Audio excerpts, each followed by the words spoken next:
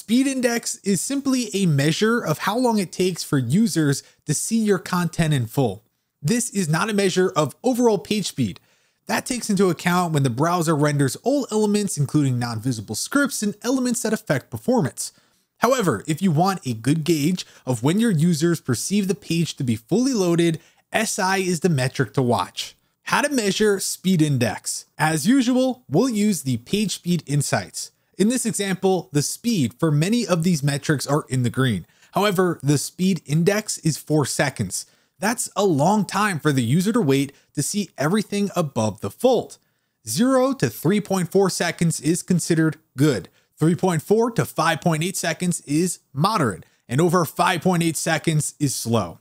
Page speed insights is very critical in its measurements. If you're in the orange or red, you might want to check other tools to see if they share similar results. How to optimize your speed index score. Reduce render blocking resources. These scripts and code prevent other parts of your website from loading by taking precedence.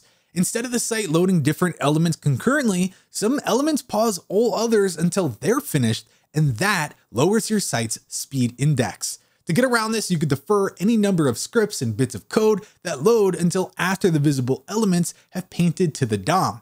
Identifying the culprits is easy, as you can use the Chrome Dev tools to take a look at your site as it loads, and the tool will indicate what is halting elements from rendering.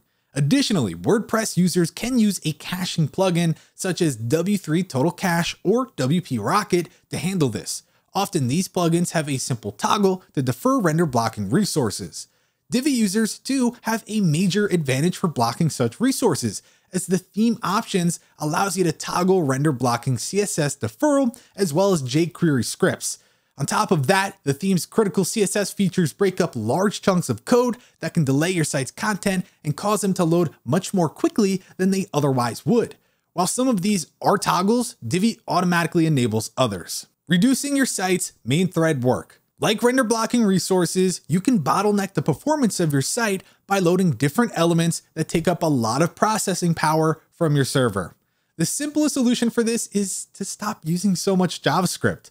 GTmetrix puts it best. In general, the more JavaScript your page has, the longer the parse and compile process, resulting in a longer wait for users to view content and interact with your page. We recognize this might not be easy. You have designed the site to function in a certain way.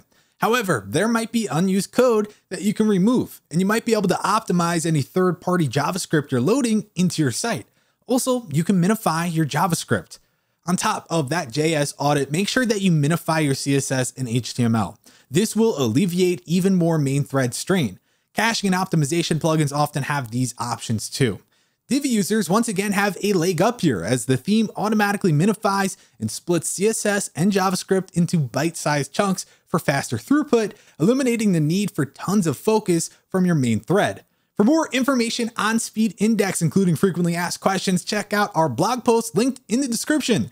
Additionally, be sure to check out our videos all about FCP, LCP, FID, CLS, plus TTFB, and how to optimize your scores for those. If you enjoyed this video, then be sure to give it a like and be sure to subscribe for more content. With that said, thanks for watching, and we'll catch you in the next one.